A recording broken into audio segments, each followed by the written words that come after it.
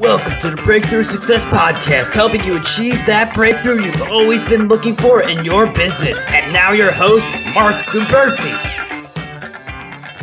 Hello and welcome. I'm your host, Mark Guberti, and this is a podcast for marketers and small business owners who are looking for the breakthrough for their businesses. I am very excited about this show. For episode 62 of the Breakthrough Success Podcast, we are going to talk about mastering the game of high-ticket sales with our guest, Dan Locke.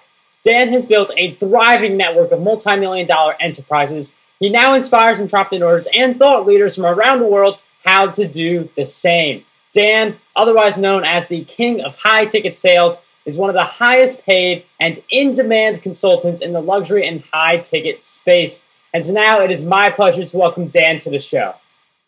Well, thank you, Mark. And my question is, are you ready for a breakthrough? I am definitely ready, and I'm really excited about this interview. And before we go really deep into it, one of the first questions I like to start off with is some background. So when did you first know you needed to leverage high-ticket sales? Well, I think I discovered at a very early age that when you take you all the way back, I first immigrated to North America, to Canada years ago when I was 14 years old. With no money, no connections, and not a word of the English language on my lips. And my mom and dad, unfortunately, got divorced when I was 16 years old. So as the only child in my family, I had to learn to grow up and stop being a boy and be a man and take care of my family, take care of my mom. So I started my first business when I was in high school at a very early age. During my entire career, my whole life, I've only worked for somebody for less than 1 year in my life in a grocery market, in a supermarket, bagging grocery for people. That was the only job I've ever had. And so I've always been very entrepreneurial, trying to think of ways to be successful and make money and all these things. I think when I first discovered, I tried a lot of different things. I tried a lot of different businesses, fixing computers for people and network marketing and vending machines and all these crazy, stupid ideas that none of them really worked until I found my first mentor. And I found my first mentor, his name is Alan. And I was in my early 20s, and he took me under his wings, and he taught me about copywriting.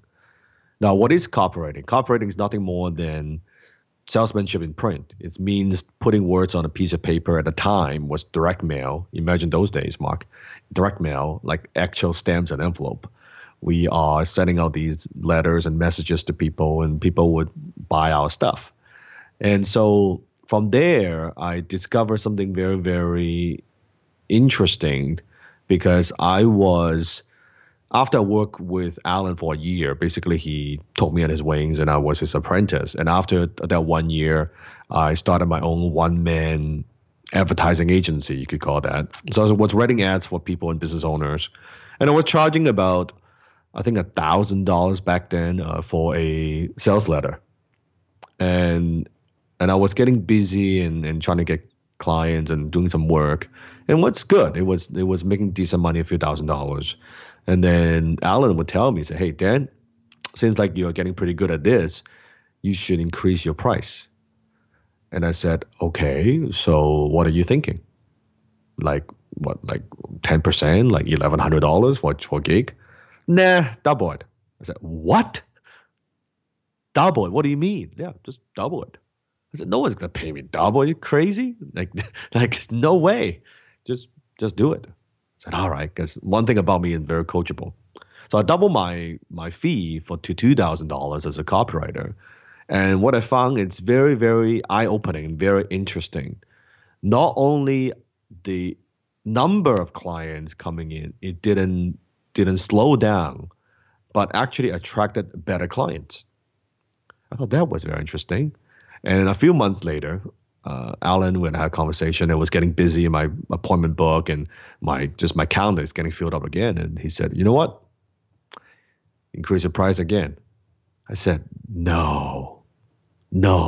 I just did it like a few months ago. That's insane. Nobody increased the prices like that quickly. I said, nah, just do it.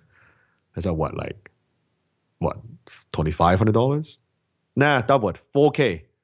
I said, what the fuck? No way, 4K? No one's gonna pay 4K. I'm a young guy in my early 20s.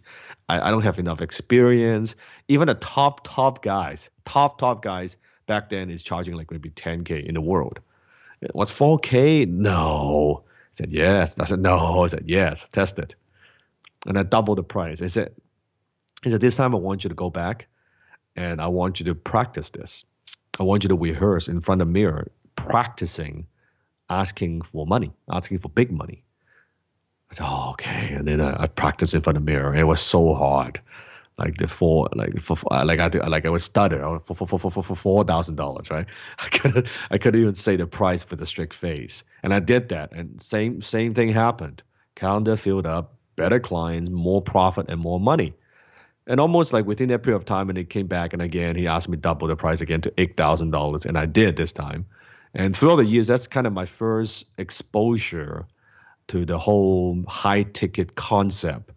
That what I learned a few things. Number one, it doesn't take as much effort to sell a $1,000 thing versus a $10,000 thing. In some cases, it takes less effort.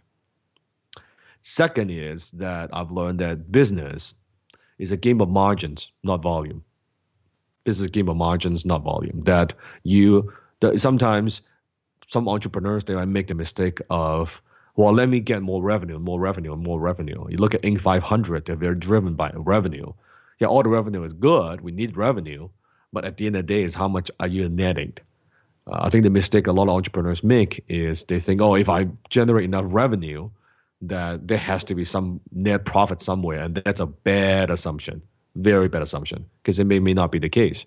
I've seen companies that have grown very fast, grown their revenue very rapidly, and then went out of business because they were just expanding without looking at the bottom line, without understanding that business is a game of margins, not volume. I will take higher margins, and that's why every business that I have right now, it's all high margin business. I don't want like low profit and no margin business, because when we do that, there's no room for error. You cannot make any mistakes, and you have to squeeze every penny that you've got.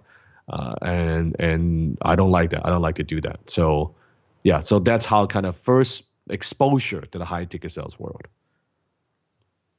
Dan, thank you for sharing with us how you got started on this journey and realized that high ticket sales were very important. And you mentioned the story how you were gradually asked to go from 1,000 to 2,000, then to 4,000, then to 8,000, and you highlighted a big point in your story where at the beginning you couldn't comprehend charging 2,000, and then all those times in the mirror for the 4,000. So we have like quality products, but charging that high price, that takes a high level of confidence. So how can we become more confident in what we offer and being able to charge those premium prices for our products and services?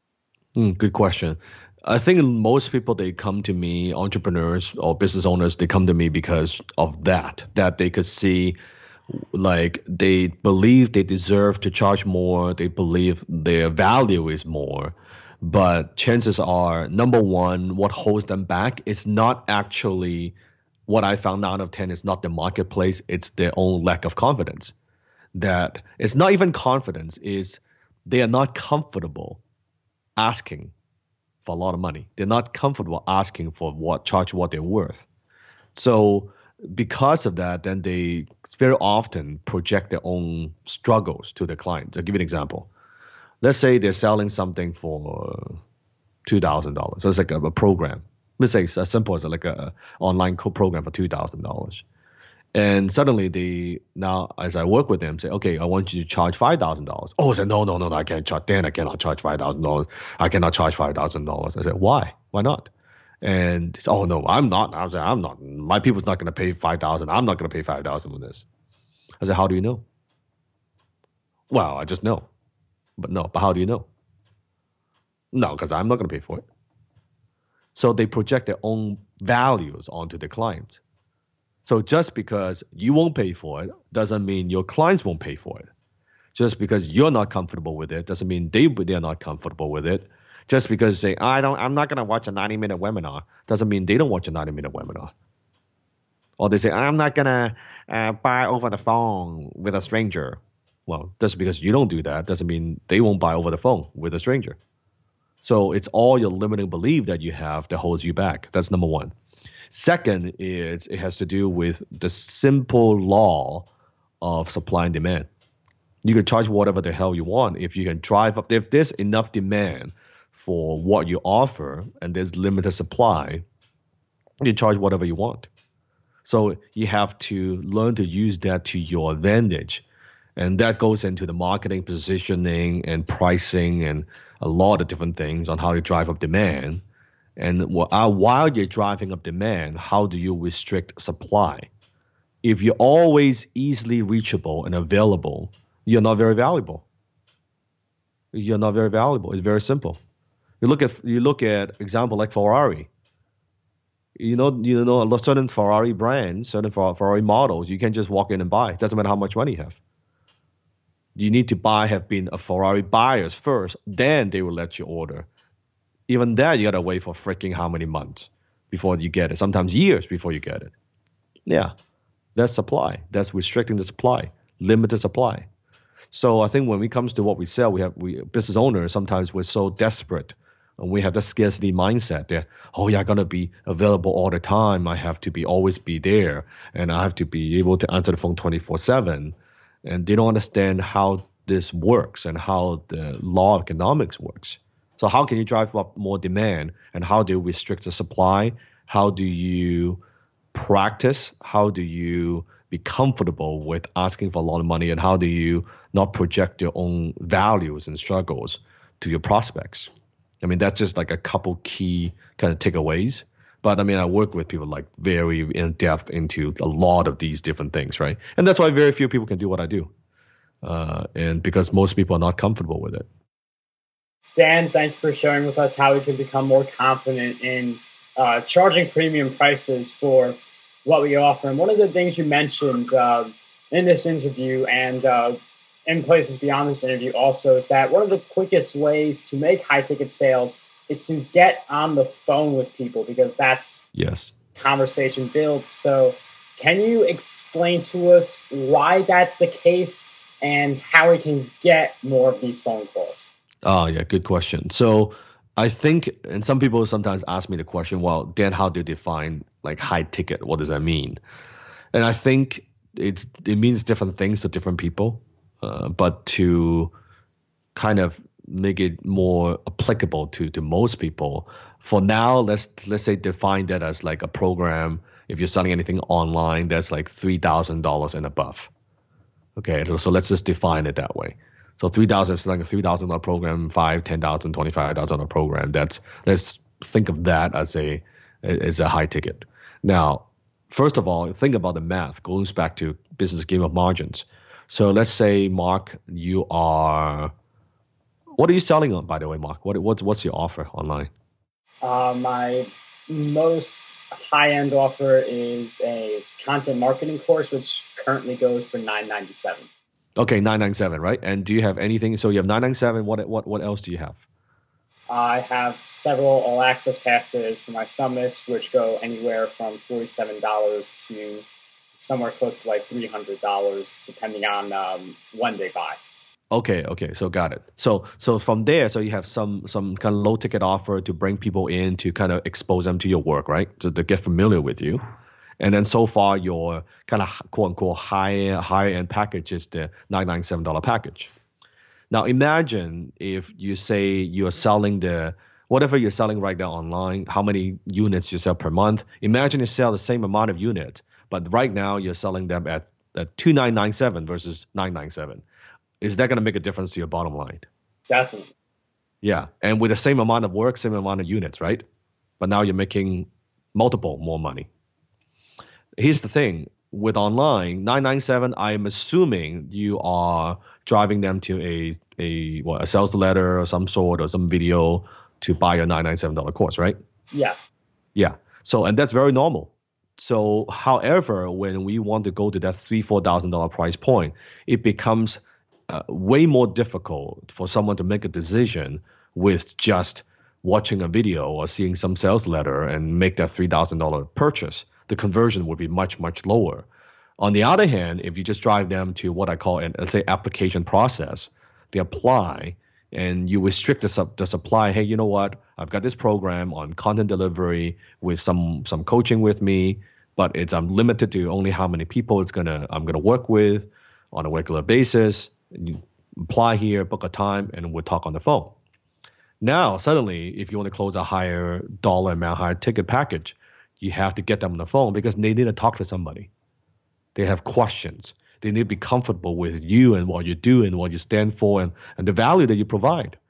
And suddenly when they invest more money, here's the big key. When people are selling low ticket offer, let's say the course, 997, anything about a couple grand, what most people do, why they struggle to make the high ticket offer is they sell information. I don't sell information. I provide transformation. That's a very key distinction. I'll say that again. I don't sell information. I provide transformation. I'm not here to give them a bunch of videos to watch. I'm here to change their life.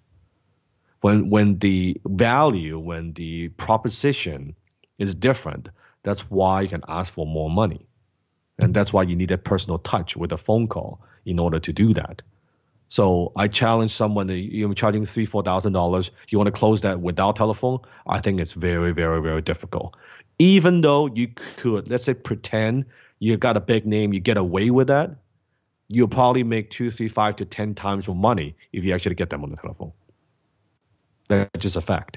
So that's why you need to do that through a telephone. Now, obviously, then you need your telephone skill, how to do the high ticket closing.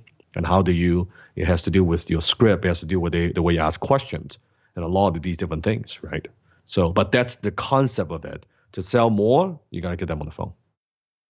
Dan, thank you for sharing those insights into why this is so important and basically how we can make that transformation where we're going from something like a $997 to a $29.97 and even beyond that, and yes, continue to acquire more clients. I mean, for certain people, like there's only a certain number they can take before they feel burnt out. So how can we continue to acquire more clients without feeling burned out or spread too thin? Good question. I would answer in two ways. First of all, why we want to charge more is not just because, oh, Dan, are we just like being greedy? It's not about being greedy. It's about when you charge more, you can now provide a better experience for people. You can provide a better outcome. You can deliver more value. That's why I charge more. That's number one. Number two, you feel better about delivering that value. Just imagine if someone paying you $1,000 mark versus paying you $5,000. Are you going to treat that client differently? Are you going to want to deliver more? Are you want to go the extra mile? Yes? Definitely. Yeah, so it's human nature. So, and because on the other hand, when they pay more, they're more invested into it. I bet people who buy 27, 37, 47, a lot of people buy those programs. They never open it, they never read, they never do anything with it. Because there's not enough skin in the game. Here's what I've learned. The more you pay, the more you pay attention. The more you pay, the more you pay attention. Someone invests at a high level, guess what? They will show it up. They would want to put in the time. They would want to do the work. They're not wishy-washy. They're not interested. They are committed. It's a very different client. And guess what? When they're committed, then they're more likely to take action. They're more likely to get results, right? I bet even right now, people would buy your $30 thing versus a $1,000 thing. Is there a difference in terms of the client commitment? Absolutely. Absolutely. So because of that, it's not just about all greedy. No, it's you deliver better experience and you get a more committed client, right? Now, on the other hand, so how do you do it and deliver in a way that you can scale? Well, the way I teach is you do it through a group coaching. So it doesn't matter. Let's say a very common model, a 7-week or 8-week or 6-week kind of group coaching. So you do it as a group. So you deliver your class, let's say a 8-week program, you deliver your class, and then you also do a Q&A with them. You do it as a group. You don't do it as an individual one-on-one. Now, I do leave it a one-on-one, but for a lot of money, like for 6-figure and above plus revenue share. Anything less than that, I'm not interested. But with a group coaching model, now it doesn't matter if you sell $2,000, $3,000, and it doesn't matter if you're one person, it doesn't matter if you're 10 people, it doesn't matter if you're 100 people. Your time teaching is the same. In fact, they actually get more value because you can always attach a Facebook group where they can interact and help each other and support each other, your students. And you can also do that. So you won't people get burned off on the whole coaching consulting thing because a lot of them, they're doing it all wrong, right? They're just doing it all wrong. So there's many, many different models. My mastermind group model, again, is more scalable. I can work with a group of people, high performance type A entrepreneurs, not without the one-on-one, but at the same time, they get a lot of value. So part of it is asking yourself, how can you deliver value beyond than just your time? And how can you deliver value outside of just working with people one-on-one? So you got to kind of think about that and structure your business model in a way that's scalable. But again, it depends on what's your goal. If your goal is just to make six-figure, 100K, 200K a year, as a marketer, as a coach and consultant, thought leader, that's fine. You don't really need that. But if you want to get to that $500,000, seven-figure level, then it requires a different business model. Dan, thank you for sharing with us those insights on how we can continue to build our client bases without feeling burnt out and spread thin. And I definitely agree with how you say raising the price. You get fewer clients, definitely. I mean, I'm sure just to make this really extreme, you can get a lot of clients by charging $1 an hour for consultations, but then you wouldn't really want to serve them at all. I mean, and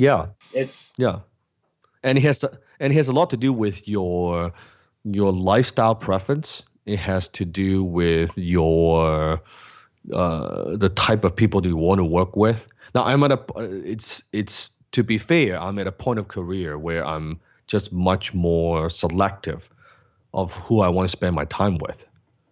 So just like right now, as I speak in the morning, I just turned down a very, very famous, you can say guru in his category that want me to work with him. I said no. He's willing to pay me big bucks. I said no. Because he doesn't, certain criteria, it doesn't meet the way that I want to work. So I turn it away. So part of the game is not so much just, I want to close more, I want to sell more. You also have to think about who are the people that you don't want to work with. Not just you're so desperate or just chasing the dollars. No, I'm very selective.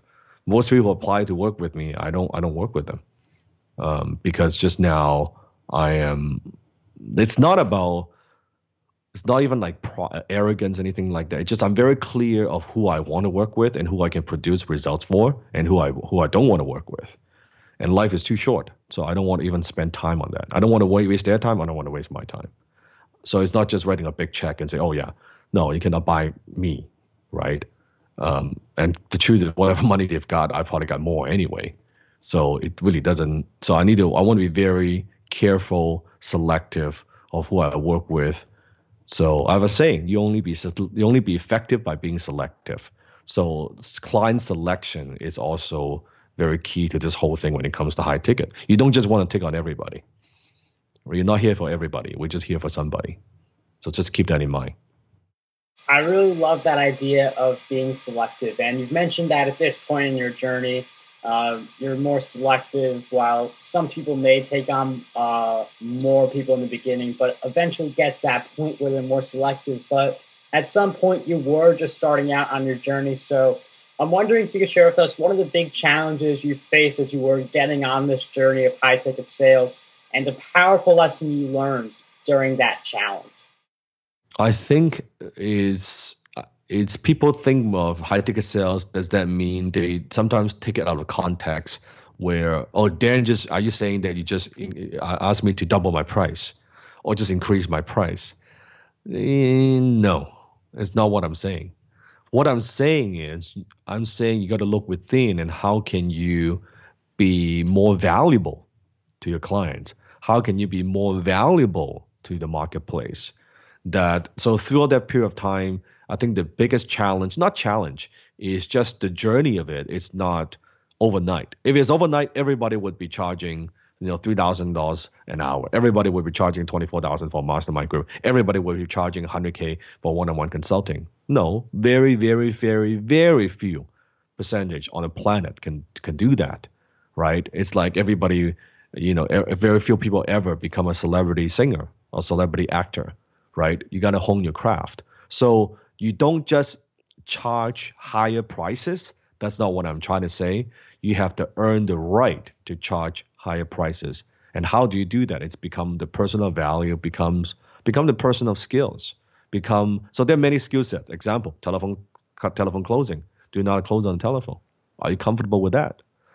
Maybe it will require you to learn how to create content like what you're doing now, right? Being a good interviewer. That's a skill set, right? I'm sure this is 62 episodes. I bet the first 10 episodes, you weren't as polished, right? So No way. Right. yeah, right. I bet even you listen back to the first couple episodes, oh my God, did I just say that, right? Right? It's the same idea that now you've done 62 of these episodes. It means, yeah, you got to learn how to be a good content creator and how to extract good information from like guests and experts. That's another skill set that most people do not have because they don't know how to ask good questions.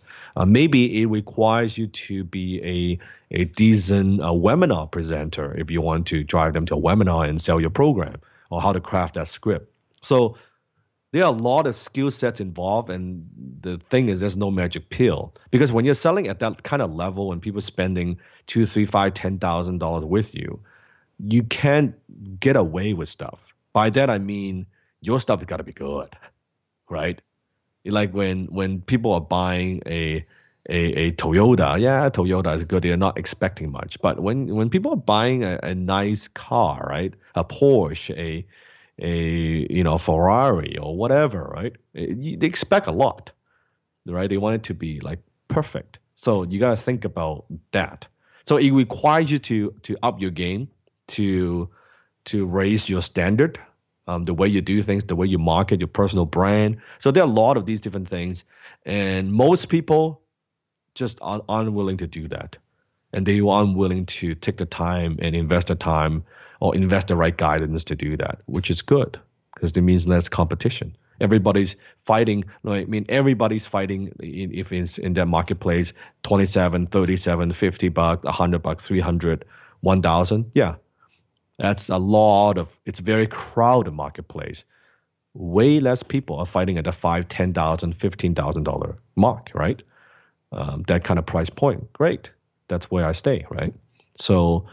It might feel like you got to put in more work in the beginning, but when you get to the end and you can get to that point where people are paying you that much, you just have such an advantage in the marketplace that right now, let's say if you're running Facebook ads, if you're selling $1,000 program, that's fine. But if I can sell the similar program, and let's say we are serving the same niche, I sell a $5,000 program. Suddenly, I could spend more to acquire that sale and acquire that customers that I can advertise to groups. I can advertise to people that maybe might not work for you, but because my math works, right? Now I can do much more. I can buy, quote unquote, buy and acquire clients and customers at a much faster pace. That's a big advantage. Very, very big advantage. And the more I do that, the more difficult it is to compete with what I do. So it has so many advantages. I mean, I can talk about so many benefits of why high ticket, but I think the main thing is you got to become a person of value, because you can't bullshit. When you're charging that kind of money, you got to be good at what you do, right? And definitely that whole idea of building the value that you provide to the marketplace is very valuable. And one of the ways I believe that we can do that is by acquiring knowledge. And me in particular, I'm a big bookworm. So with that in mind, Dan, I'm wondering if you could share 3 great books that you think would be a great fit for Breakthrough Success listeners. I think the first book that I would recommend is one of my favorite authors, Richard Koch, which he wrote a book. I think most people have heard of it. It's called 80-20 Principle. 80-20 Principle. And I love his work, and he's one of the very few business authors that I read all his books. So 80-20 Principle, because it pretty much summarizes a lot of what I do, serving the top 20%, not the bottom 80%. Sell to people. I always say PWM, players with money, sell to players with money. People can take action. Who has the willingness and ability to spend money. So I would recommend that. 80/20 or any books by Richard Koch. I mean, the guy's amazing. The second book I would recommend is called The One Thing. The One Thing. It talks about the power of focus and having that one thing, the mastery of the one area. Like I'm only good at a couple of things.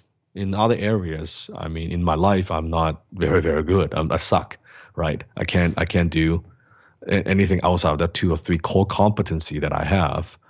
I mean, I don't know how to mow lawns. I don't even know how to change a light bulb. Like, really, I do not know how to change a light bulb. But I'm very focused, dedicate my life to just a handful of things that I focus on.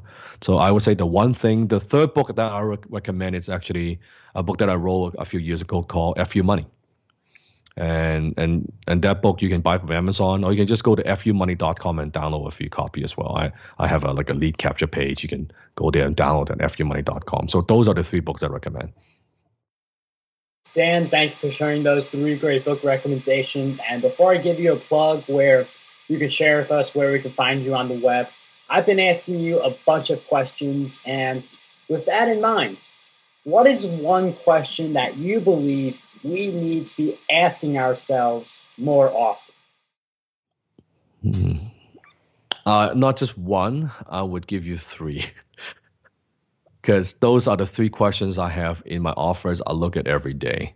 But before I give you 3 questions, I need to give you a little bit of context that as an entrepreneur, I think naturally we are very optimistic. We are look for the bright side, that we look for what's good and when everything works out. But as you see, as I mature as a businessman, that it's not like that. Always things are always good and works to our favor. So I would say the 3 questions I look at every single day, ask myself, and this is not being negative. It's just being smart. It's being smart. So the first one is, what don't I know? What don't I know? So what's the blind spot? What am I not seeing, right? So what don't I know? What don't I see? So what don't I know? What don't I see? And third one is, what if my assumptions were wrong? Because all business problems start with bad assumptions. All the business failures that I had because of bad assumptions. All the money I've lost because of bad assumptions. So now I actually learn to prepare and actually prepare mentally what could go wrong, right? So yeah, what don't I see? What do I know? What if my assumptions were wrong? So those are the 3 questions. A little bit unusual, I know. But as you mature as an entrepreneur, you appreciate those questions more. I definitely have an appreciation for those questions, hearing them. I mean, I don't really get questions like those very often on the show. That's why I love asking this question, to get a variety of different insights based on what questions we need to be asking ourselves more often. And with questions in mind, I have one final question for you. Shared all these amazing insights with us today. And for Breakthrough Success listeners wondering, where can we find you on the web? I think, yeah, you could definitely search me, my name, Dan Lok, DANLOK. I mean, if they cannot find me, I think we got to talk. We've got a problem. But I think the best way to start is actually go to my YouTube channel. I think, Mark, that's how you found me as well.